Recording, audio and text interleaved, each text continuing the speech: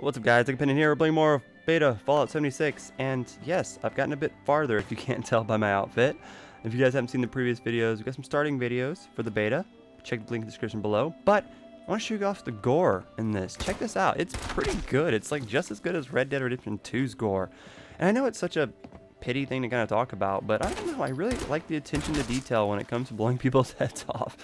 It looks really good, and you can also blow off limbs and a whole bunch of other stuff, which is pretty cool. But yeah, I'm playing back more of the beta, and I noticed they have a lot of machines you can use around here to get like ammo, like this one right here, and even that's just a jukebox to play music. There's a lot of music to play, and I'm really noticing kind of the downfalls of this game is that, as I mentioned before, there aren't NPCs around. It's all about going to computer terminals or talking to a computer to do missions, and they also have events. It's kind of a bit like Destiny where it kind of throws you events, but I really wish they just had kind of that interaction with Fallout 4 and Fallout 3 that you get when it like zooms into people's face and you really get a good story. That's really missing here, and that really was a key ingredient in my opinion to the Fallout games. And I'm not sure if this will outstand the test of time, to say the least.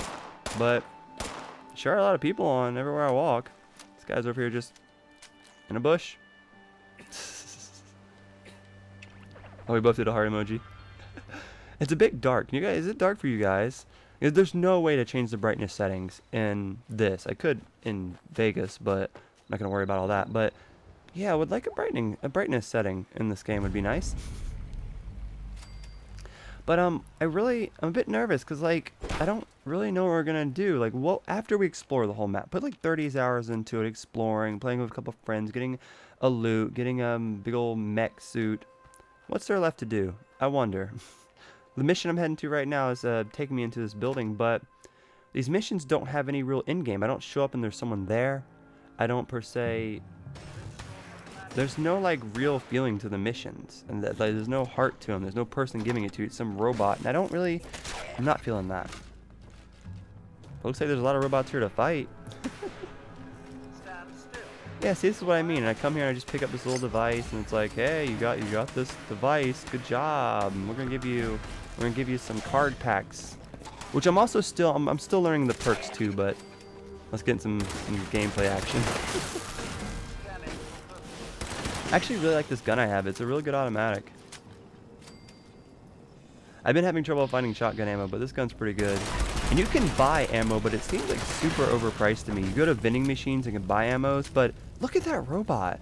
Can you guys like tell like when I'm shooting the robot, pieces of it fleck off. Like its arm shoots off, its metal shoots off, and it just turns into like a nothingless fire at its last second. They didn't have that kind of detail in like as much as in Fallout 3 and 4 from what I remember. Like stuff does look a lot better in this game compared to Fallout 4, which is what everyone's going to be comparing it to. But I think more than anything, people are asking what this game is, and it is not Fallout 4, but it is Fallout.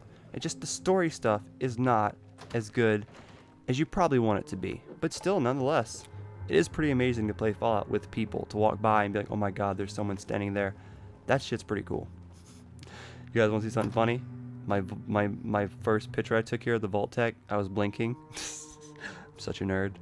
But I've been taking a lot of cool pictures though. I do like the photo mode a lot. The photo mode's rad, seriously.